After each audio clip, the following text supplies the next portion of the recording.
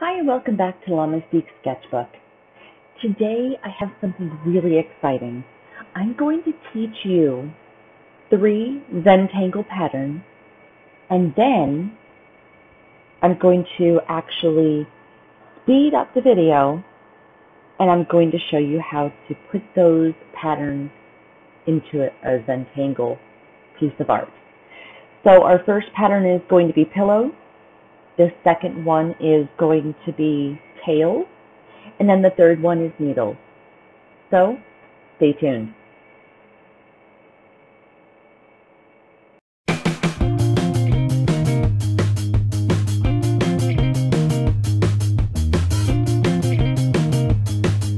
So we are going to draw 3 designs. The first one that we're going to draw is going to be called pillows.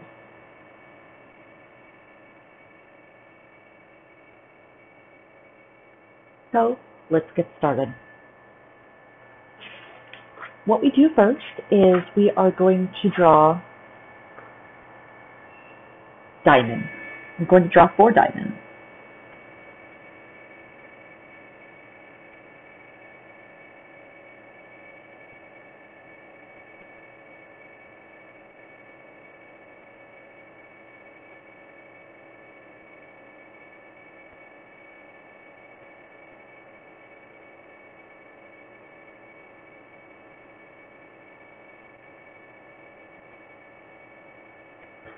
All right, perfect. And now what we're going to do is we're going to draw lines that have an arch to them. Basically, we're going to connect one diamond to the next diamond and out to the edge. And do that again on the bottom row.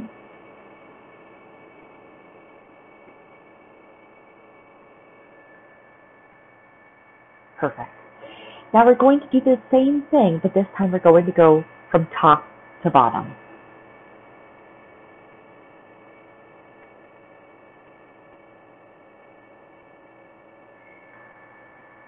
On the left side, we're going to change the way that we do our arced lines. This time, we're going to arc to the outside.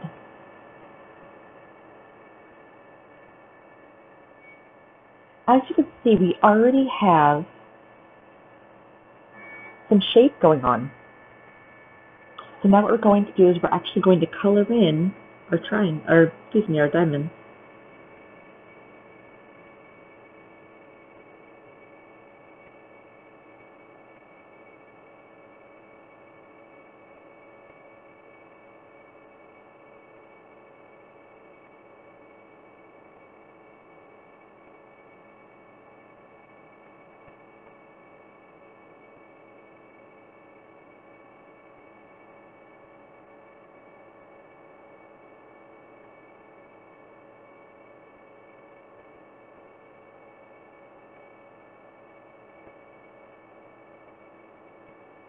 Alright, and now for our last one.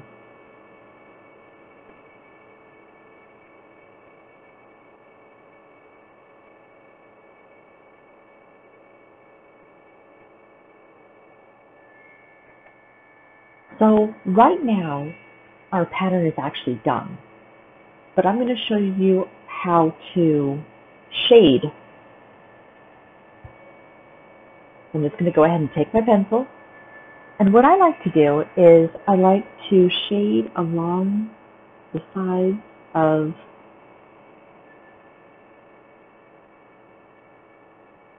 the pattern itself.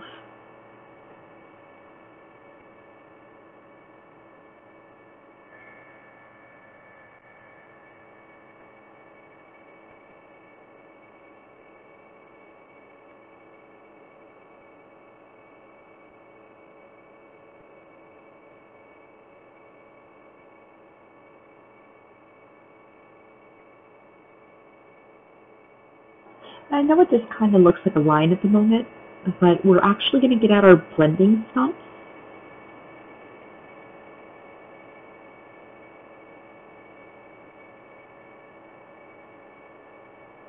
And we'll be able to blend with pencil.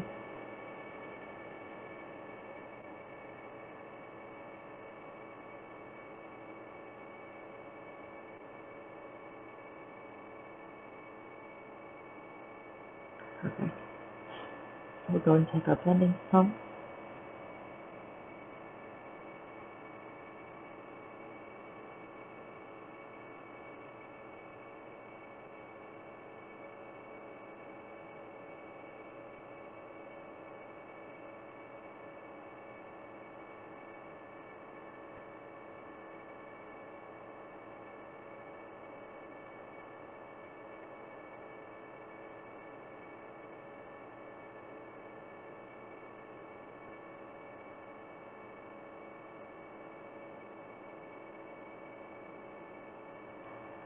If you need to go back over because you feel that maybe it's too light, you can definitely do that.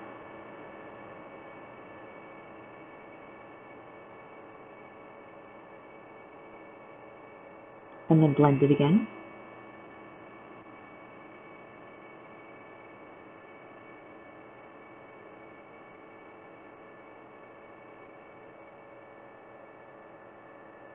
Perfect. It looks really neat when you have a large area with the pattern pillow. So our next pattern that we're going to learn is we're going to do a pattern that's called tails. The way that tails works is there is a line on the bottom that goes straight across. Actually, let me get the black one. There we go. Right across. And then we're going to make an arch.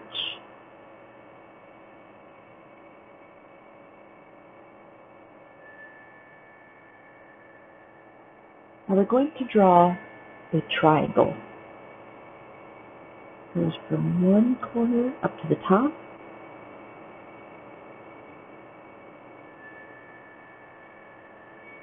And then we're going to do 3 circles. 1, 2, 3. And then all we do is we color.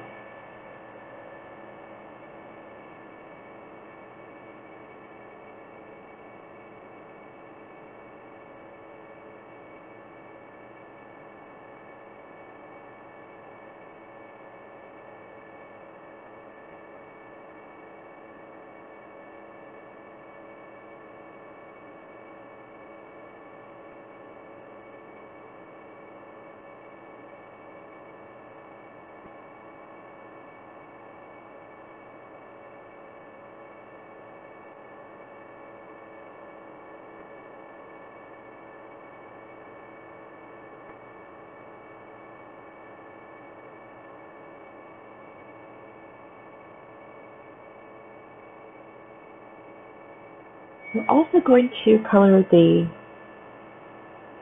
top of that triangle as well.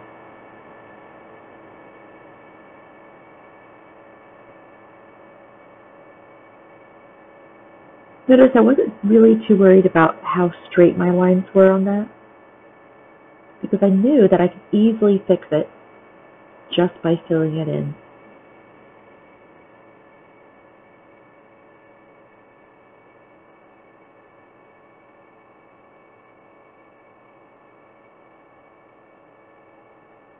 Remember, there are no mistakes in Zentangle. So if you do happen to make a mistake, then that's okay. Just find a way to fix it. Now for this pattern, you do fill this in. So kind of already knew I was going to do that.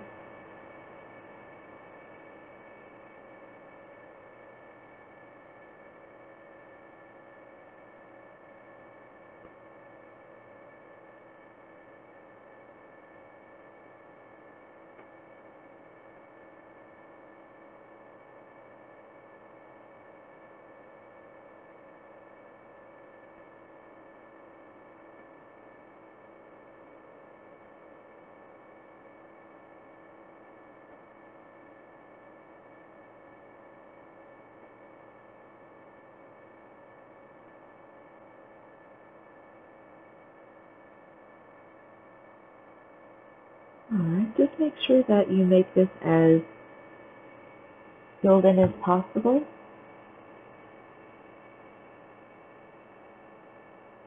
I like this angle because it can be used as a border, or you can fill a grid with it. It's really versatile.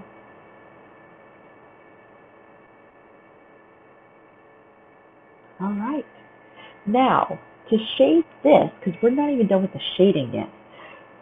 To shade this, there's a couple different things you can do. So we have our circles, and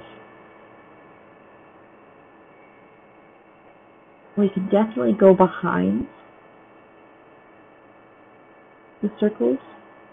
Okay.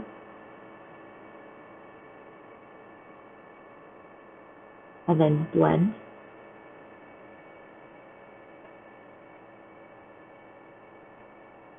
Just to give it a little bit of depth.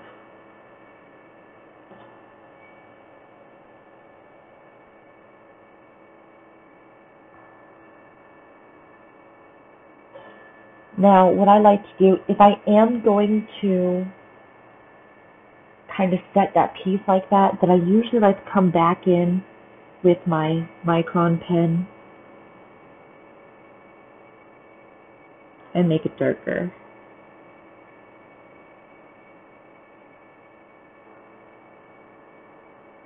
Just going to put some lines on the outside to kind of make it look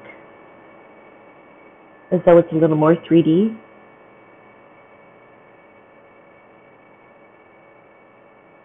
Alright.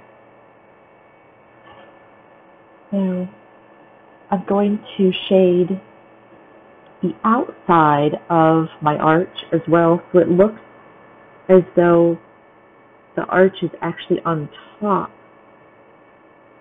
of the paper itself. This definitely adds to the illusion. I'm going to blend it with our blending stuff.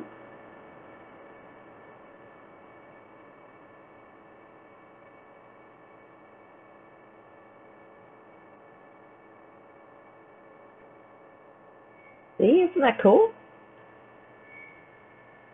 Alright, now for our next pattern, what we're going to do is we have two patterns that can work really well as like a filler or for, oh, and I forgot to write down the name of this one, I apologize. This one's name is Tail. The first one reminds me of like a quilt or a pillow that goes on your couch. This one's Tail, and the last one that I have is actually called Needles. This last one is good if you want to separate your tangle pattern, and you actually want to show lines. So this one really took a few different tangles and put them all together. So to do this one, first we're going to make two commas, just like that.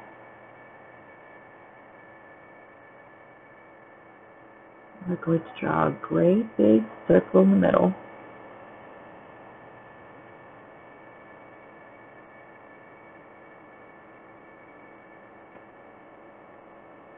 Now we're going to draw a line connecting to the circle.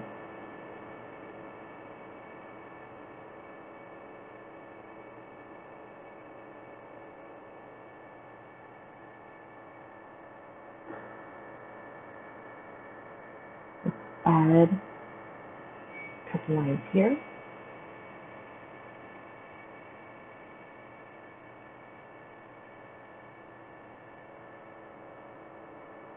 Now I'm going to draw a circle like this. Move it on the other side. And one more. Now we're actually going to fill in this half circle right here.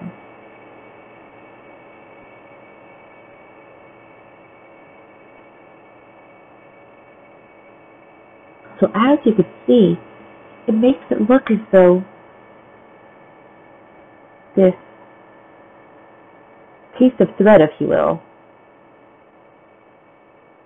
is going into this hole.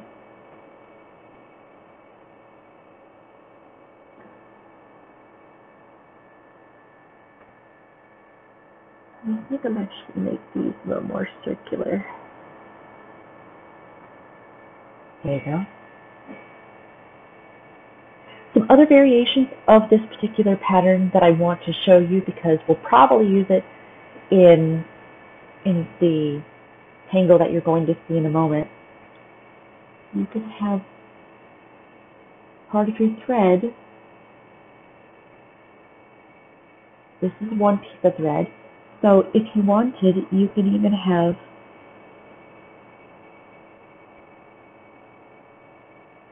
we can make almost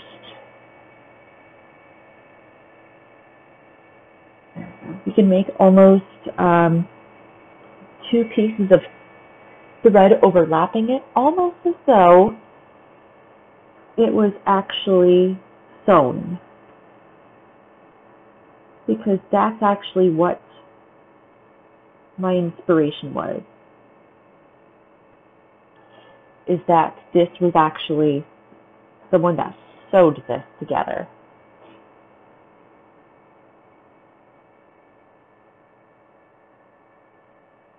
You could still have your button, but I thought that'd be a really nice idea. So you're going to probably see something like that. So let's go ahead and let's put some shadowing. So for our shadow, for our needles that has the button on the left, you definitely want to make sure you have some shadowing at the base of each of these pieces of thread. It's okay if it looks weird, because we're going to go ahead and blend it.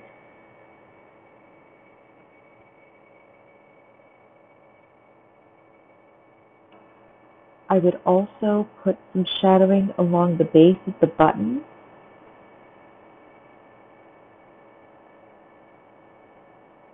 And then along the line. That way it looks as though it's standing on top of your surface. Alright, let's go ahead and blend.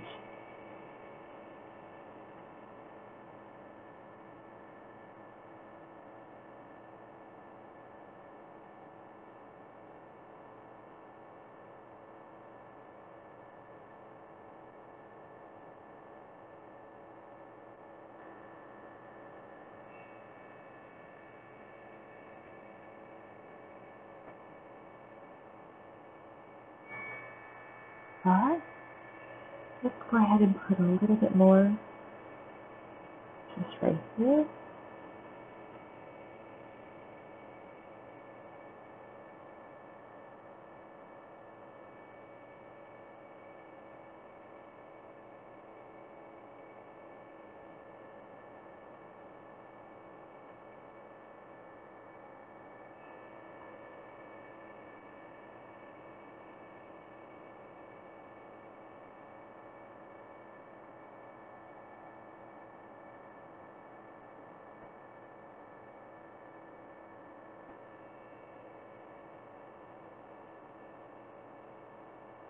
And just blend until you're happy with it.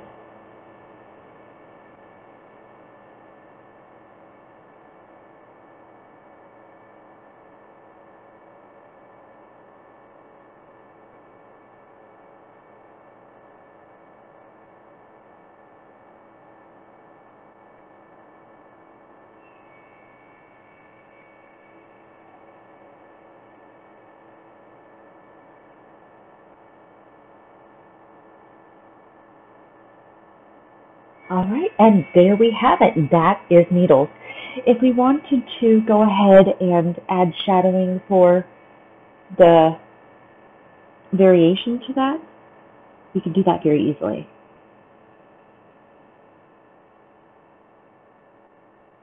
First, we definitely want to have some shadowing. And the darkest of our shadowing, here where the stitch happens. And then you can also go right over your line.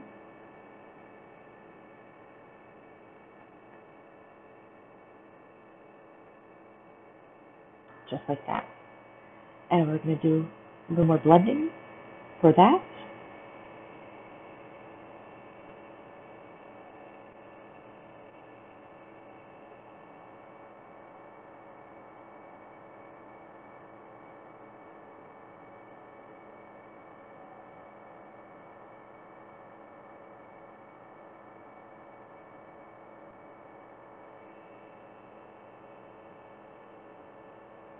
All right, perfect. So that is our 3 patterns: pillows, tails, and needles. So I hope that you found this somewhat easy. Now I'm going to go and show you a time lapse where I basically use these 3 patterns into a completed tangle. Here we go.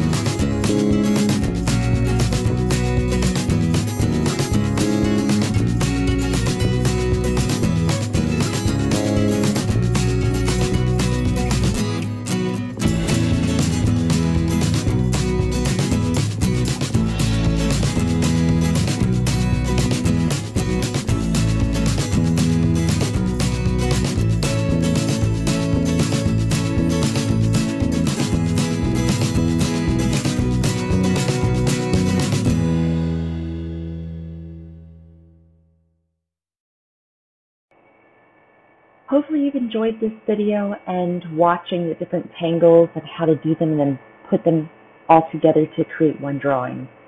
If you'd like to see more drawing and how to do more Zentangle patterns, then go ahead and check out the other videos on this channel. If you think that someone else may enjoy this video, go ahead and share it with the buttons on the bottom. If you liked it, go ahead and give me a thumbs up. And if you want to be notified when the next video comes out, go ahead and hit that subscribe button. So for now, and as always, stay creative. Bye guys.